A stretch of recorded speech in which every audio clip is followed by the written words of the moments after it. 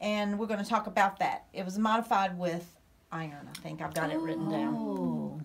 So we're going to talk about modifying your collar too, which is a little. We're not going to get real specific and technical, but these are the colors. They go together. So yeah, this is they do. Yeah. This is what I like to do with the Wensleydale. Is I like to incorporate the locks in a traditionally spun yarn, and it gives it a little texture and interest.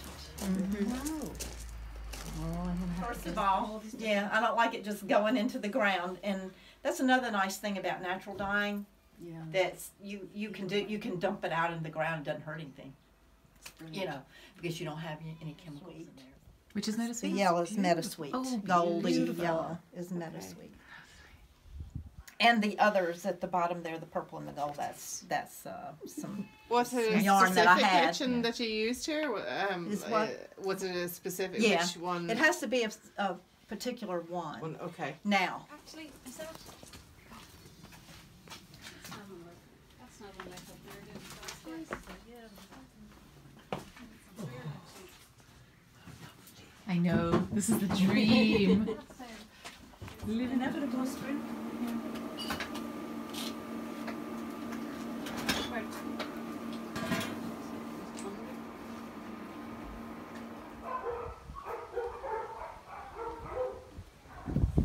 Hello, my friend. And I was really ambitious. I think we have an extra skein in that bucket. Oh yeah, we do. Yeah. Get you a pair of scissors if you want some. Here's some scissors.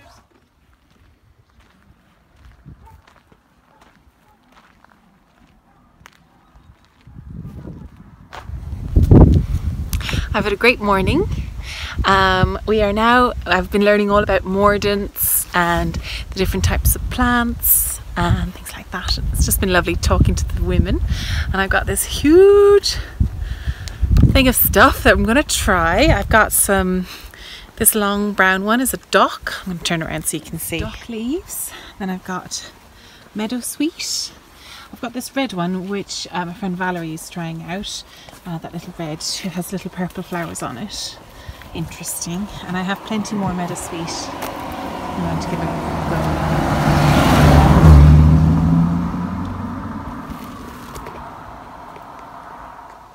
It's been such a lovely day, just kind of coming up into East Clare and spending some time with some lovely people. And now I'm out walking in nature looking for things. I've never really properly looked at the hedgerows, and there's actually so many things that I could do. I've just spotted some more of this red stuff.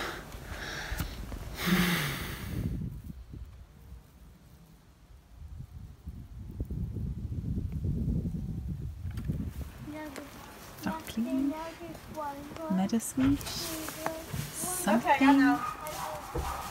Something. Blowing everything. The electricity's still on here. That's good.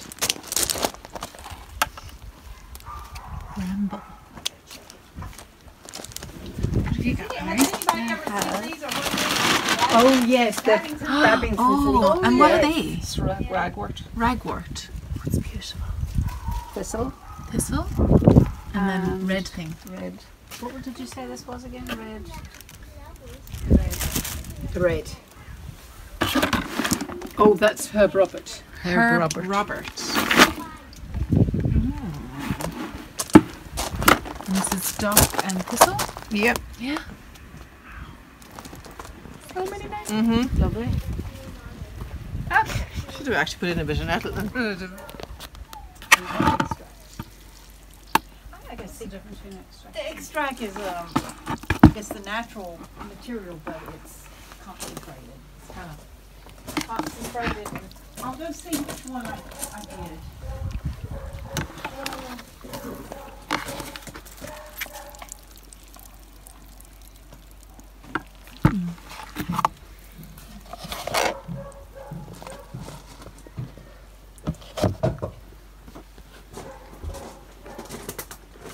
It's day 2 of my natural dyeing workshop and it's raining!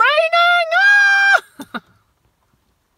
Now, this may be the first time that you will find me excited about rain in Ireland, but it has not rained for 4 weeks.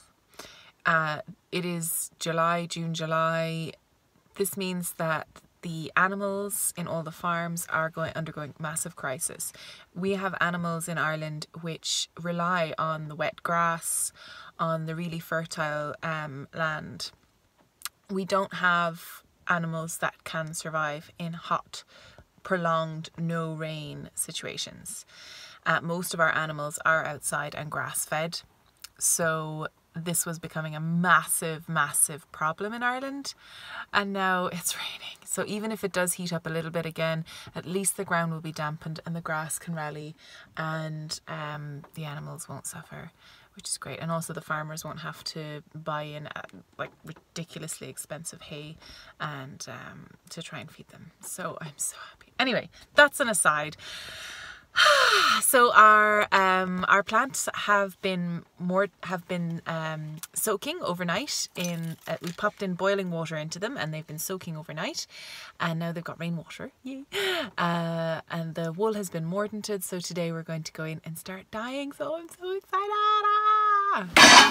Okay. So this is dock. That's dock.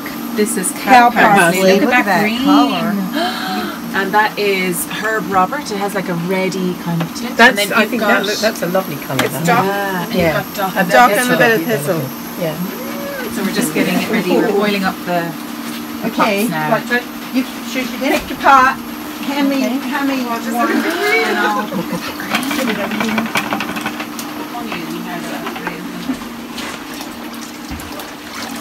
Now watch and make sure you remember which pot is yours. Tansy. So it has a bright yellowy flower and it smells amazing. You're missing out, everyone on the internet. I'm not sure. I use essential oil, so I don't know how much then to get out of it. Have that for lunch. Yeah. You could definitely have that. I don't know. Dock and thistle. So, yeah. So we've got cow parsley and tansy. 2 greens we're going to see. We've got dock, really intense dock down there. That's my one. We've got herb Robert. And we've got dock and thistle, which is a lighter. Kind of like a promise. We'll have a look and see.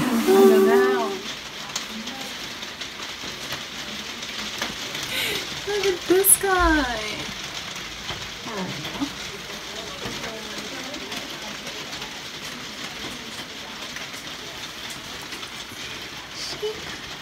Westlets.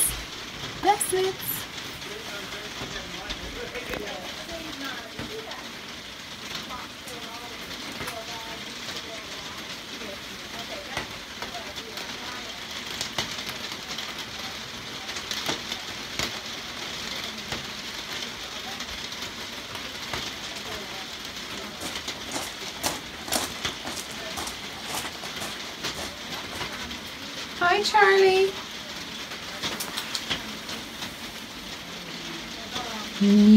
Sweetie.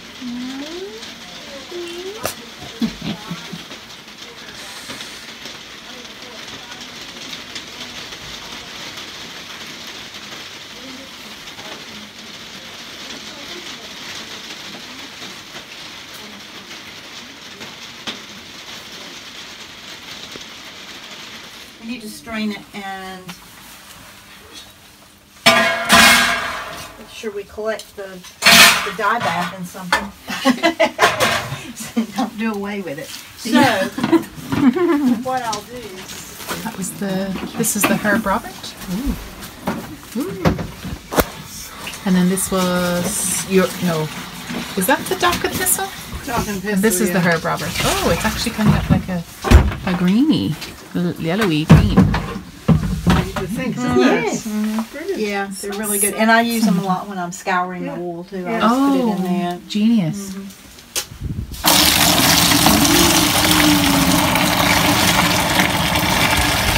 So this is the herb Robert.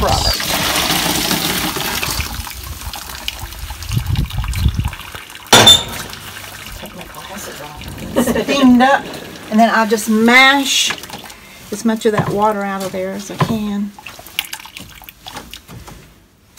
just to get all that good colored stuff. So this is soaked pretty much for 16 hours overnight, and then 30 minutes to an hour boiling. Lovely. Just dump this.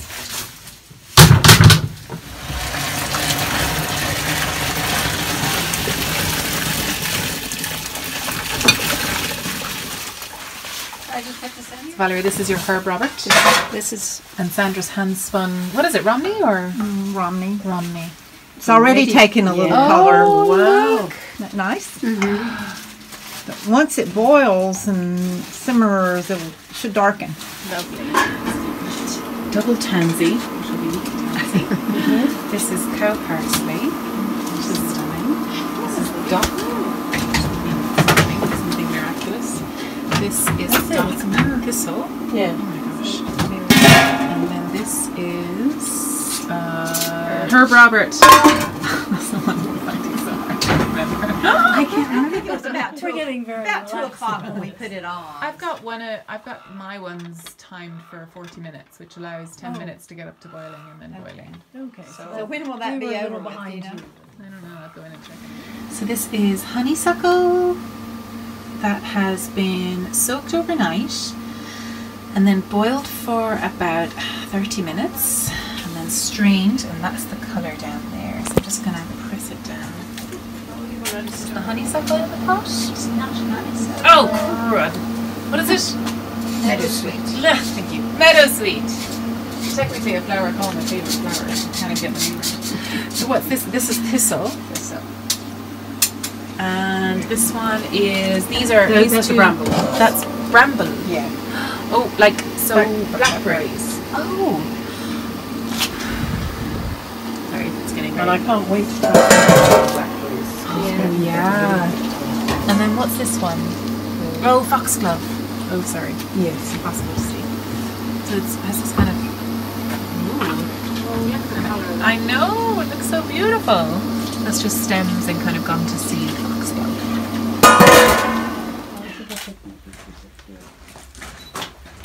So talented. All 5 cameras. You'll have to get up a This is how difficult it is to take pictures. But it's nice from this side too.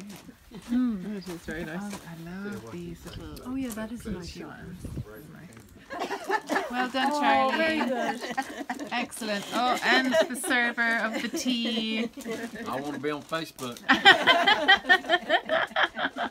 I'm impressed. Bye, ladies. I didn't mean to scare you. I'm so sorry. Why not? So this is Sandra King of Meet the Wool, and we've been at her course all the last 2 days. Thank you so much. How long have you been dyeing, Sandra? Like with natural dyes? With natural dyes, probably about 4 or 5 years. So she's got Not this that long. beautiful little shed in her beautiful little garden. And so do you run these courses very often? I try to do 2 a year. 2 a year. Lovely. And so where can they find you in those courses? I have a website, meetthewool.com. It's a Find lovely me website there, to and I find. have a Facebook page by the same name. Yeah. And I announce Yeah. my workshops. Yeah. On both. Yeah. Great. Well, thank you. This is I want to show people this. This is cotton, and I'll get it started. Meadowsweet. I picked up the heads of meadowsweet along the road, and we soaked it overnight. Chopped it up, soaked it overnight,